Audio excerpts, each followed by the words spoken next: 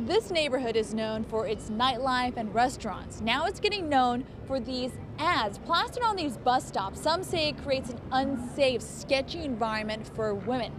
Overreaction?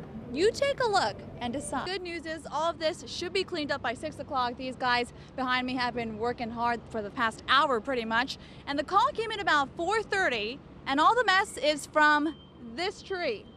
Good morning, ladies, and what a beautiful morning to be here. Such a beautiful backdrop we have, and we're joined now live with a photographer who takes people out and gives them tips on how to take pictures of these beautiful blossoms. How are you, Mr. Luria? I'm fine, thank you. We begin tonight with breaking news. You might call it surprise breaking news. North Korea's top government body is proposing high-level nuclear and security talks with the United States. And good morning, Co.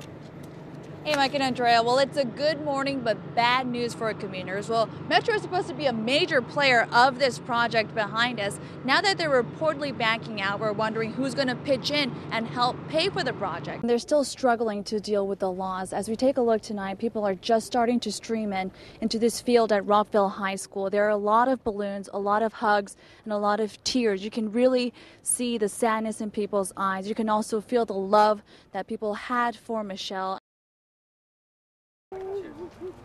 Heartbreak. It's written all over this mother's face. The sudden loss of her daughter, Michelle Miller, just too difficult to grasp.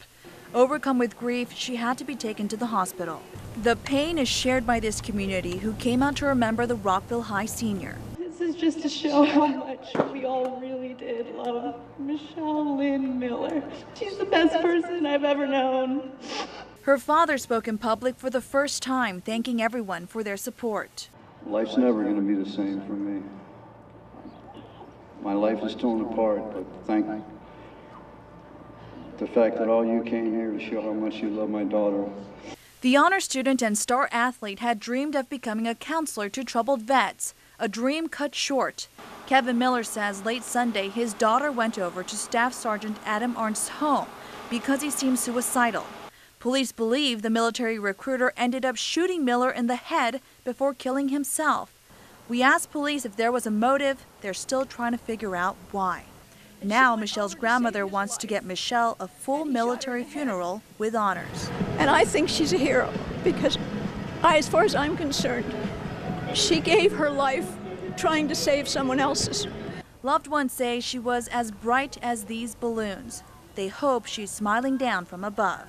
I'm struggling with the feelings I have toward this man who took this bright light from the world. I believe in forgiveness. I hope someday I can forgive him. Michelle will be remembered in a positive light here. Her dad told us that she had already done so much in her 17 years. Reporting from Rockville High School, Co Im, WUSA 9. Big storm, widespread impact. And now we take you to Northwest D.C. where we find our Co Im who saw several downed trees in your travels around the city. Good evening, Leslie, and what a wild weather day, as all of us put it. As Derek mentioned, there was a car and a tree. The tree won. Take a look at this. Thankfully, no one was inside when this tree came down early this afternoon on 18th Street Northwest. But today was an eye-opener for many as the storm rolled through. Take a look at some of the pictures that my colleagues and I saw throughout the day. Whoa, look at that new image.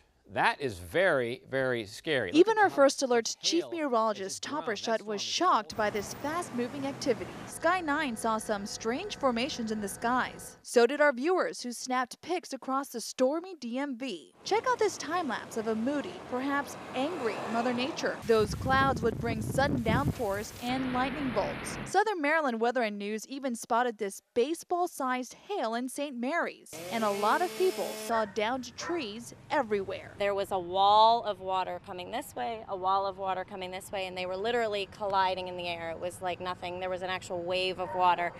As we were watching, the tree came from the back corner of her house, lifted up, and just slammed down into her house.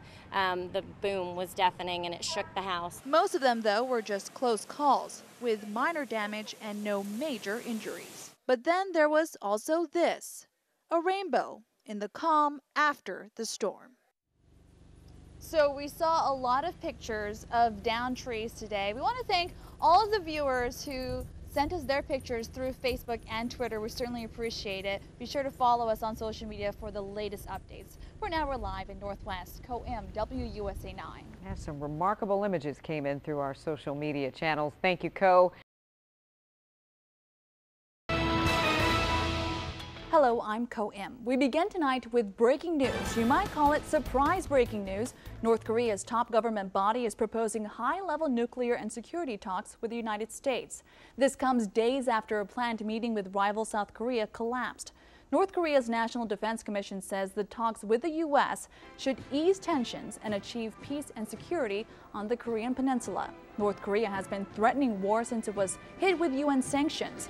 The sanctions were imposed after the North launched a rocket, then followed that up with a nuclear test in February. Elsewhere tonight, a scare on board a plane that left Egypt bound for New York. A threatening note was found on the Egypt Air flight. Erica Ferrari reports British fighter jets were dispatched to escort the plane to the ground at the nearest airport. We talked with the district manager who says he doesn't know when the restaurant will reopen. Police say charges against the driver are pending. A 4-year-old Dundalk, Maryland boy is dead after being struck by a taxi cab. Baltimore County police say 4-year-old Anthony Saring was hit as he walked onto Liberty Parkway from between two parked cars Friday night. He died a short time later at the hospital. The driver of the cab did remain at the scene. Police say they're still investigating exactly what happened. The images of that big train derailment in Baltimore last month were very dramatic. Now, taped recordings of the 911 calls have been released. Armando Troll has been sifting through those calls and reports those calls are just as dramatic as the videotaped scenes of the crash. The District of Columbia kicked off its summer recreation programs today.